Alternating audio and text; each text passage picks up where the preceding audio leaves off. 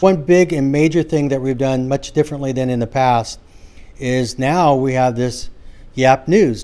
How did this all begin? So we started Yap News in my classroom, and it started with just a couple of really cool videos, and it turned into a weekly series. So we're so happy to be here, and we're so happy to cover this awesome event. It is an awesome event. I was able to meet a few of your reporters. What advice do you give these reporters? You know, my reporters are awesome, and I'm so proud of the way that they've blossomed and the way that they've become confident in their speaking and in their presentation skills.